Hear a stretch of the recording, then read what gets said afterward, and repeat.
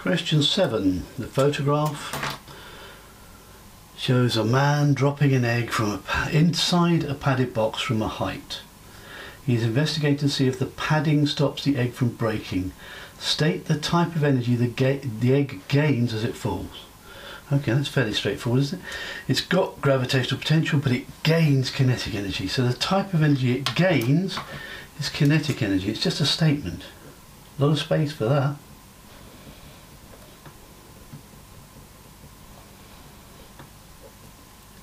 The International Space... Oh, this is question 8. Question 8. The International Space Station has several solar panels called wings, okay? In 1 second,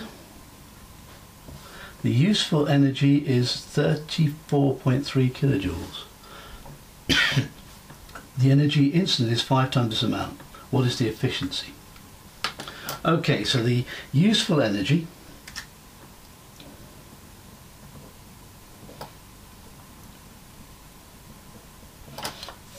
(34.3 kilojoules). 34.3 times 10 to the 3, doing it a different way, joules. The total energy is 5 times that. 34.3 times 5, all times 10 to the 3 joules. 34.3 times 5 equals 171, which is 171.5 times 10 to the 3 joules. Write down the formula. Efficiency equals useful divided by total, which is equal to 34.3 times 10 to the 3 divided by 171.5 times 10 to the 3. Let's get rid of the 10 to the 3's because they cancel out. So I've got 34.3 divided by 171.5, 34.3 divided by 171.5 equals, so the efficiency is 0.2.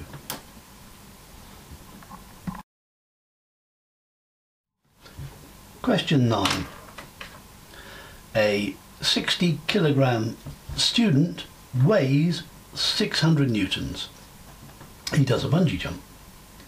The bungee cord becomes straight and starts to stretch when he has fallen 50 meters. Complete the sentence by putting a cross in the box next to your answer. He first stops moving, so he starts here, he goes faster and faster and faster and faster till he gets to 50 meters. Then the bungee starts to slow him down, so he slows, eventually stops and then bounces back up again. So he first stops moving at the bottom of the bungee cord, before the energy has disappeared, before the bungee cord starts to stretch. When the bungee cord is stretched the most, it's this one, because it's at the bottom of the bungee cord. Okay. Calculate the change in gravitational potential energy as the student falls 50 meters. Okay, so we've got another bit of data there, 50 meters. So, give the unit. Don't miss that. Give the unit. Okay, so gravitational potential energy is equal to mass times gravitational field strength times the height. And again, gravitational field strength is equal to 10 newtons per kilogram. So we're trying to find the change in gravitational potential energy, so we want the change in height. Let's have a look. So we've got a mass of 60 kilograms. We've got G of 10, and we've got a height of 50 meters.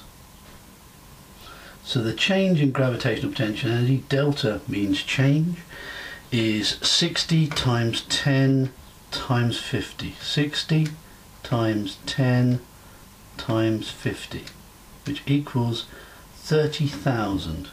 30,000. And the units of energy are joules. So 30,000 joules. You could call that 30 kilojoules. That would have been okay as well.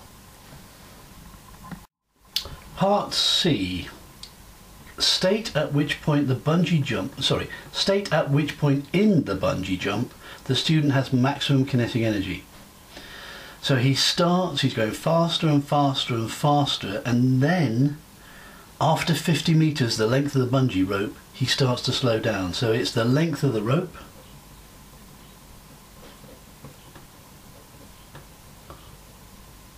or 50 meters down. Okay. Explain why his maximum kinetic energy is likely to be less than your answer. Okay, this is the standard answer. Energy is lost to the surroundings as. So 2 bullet points. 1. Energy is lost to the surroundings. It can also be lost to the rope. And the obvious one is heat.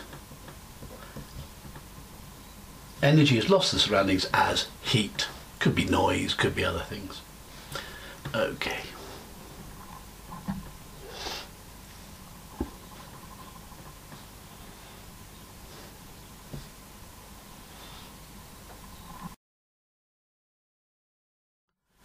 Question 10. A pilot begins to land an aircraft. The height of the aircraft decreases from 200 meters above the ground to 100 meters above the ground. Okay, what happens to the gravitational potential energy? Well, gravitational potential energy is equal to the mass times gravitational field strength times height. So if you halve the height from 200 to 100, you will halve the gravitational potential. So it's not zero, it does change, it decreases. I'm very guilty of not putting crosses in these boxes. The velocity of the aircraft remains constant. What happens to the kinetic energy? Well, kinetic energy is equal to 0.5 half mv squared. So if the velocity doesn't change, the mass doesn't change, and the 0.5 doesn't change, nothing changes, it does not change.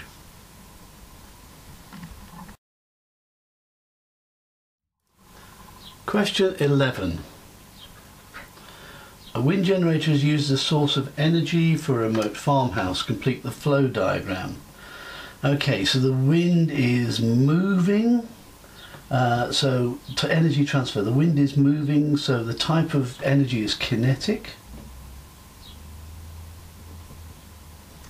That makes the generator. Now, what does it mean? Do you think the generator is turning the movement energy into electrical energy, perhaps? So this is probably electrical.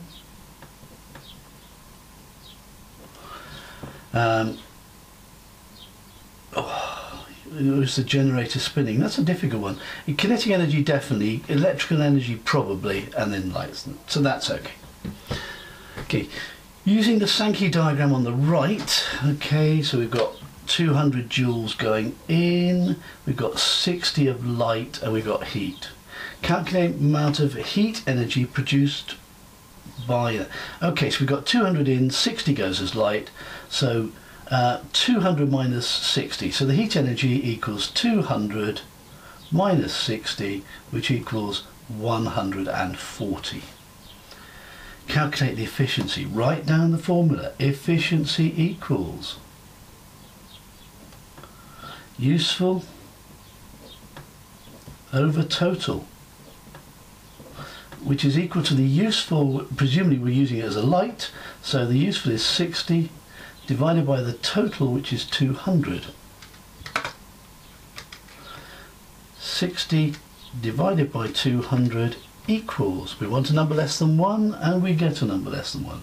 0.3, no units.